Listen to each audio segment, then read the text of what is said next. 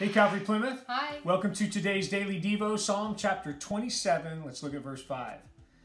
For in the time of trouble he shall hide me in his pavilion. In the secret place of his tabernacle he shall hide me. He shall set me high upon a rock. We've all gone through it. You've been in that tough time where it feels like everything's against you. You don't know where to go, what to do, and you just want to run and hide. And David says that he is going to go to the tabernacle of the Lord and spend time with God hiding. Yeah, it's amazing too that it just says hiding in his pavilion or his tabernacle. And for us as New Testament believers, the way we can hide in the Lord is literally to draw close to him in our relationship with him. Mm-hmm. It's not we don't have to go to a church building. We don't have to go to a cathedral. We don't have to go to a certain place. It's just being alone with the Lord. And when he says to hide here, it's interesting because we often think of little kids that go and hide, and they hide away and they tuck down and cower down so nobody can see them. But when David goes and he hides in the Lord, he doesn't do that. He does something very interesting.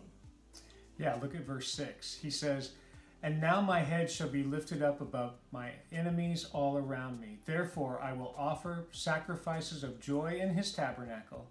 I will sing, yes, I will sing praises to the Lord. So in David's hiding, the Lord kind of takes his head and lifts him up. Look at me, David. I love you. Just the assurance that God's going to make everything okay. And David chooses to praise the Lord. Maybe that's something we all should do today. No matter where we're at and what we're doing, if we're down, frustrated, we don't know what's happening with life in this world, maybe we should decide to choose to praise the Lord. So Father, we thank you, Lord, that we know we all go through really tough times and it's just part of life.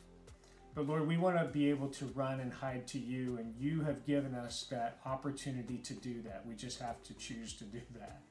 And then, Lord, while we're there, as you lift us up and you restore our soul, so to speak, Lord, as David writes in another psalm, Lord, that we would choose to praise you and honor you for who you are, and to look at things with your perspective, with your guidance, and as you lead us and direct us in life. So, Lord, we love you and we thank you for that. Lord, what a burden off of our shoulders to be able to go and lay those things at your feet. So thank you, Father. In Jesus' name, amen. Amen. All right, God bless you guys. See you tomorrow. See ya.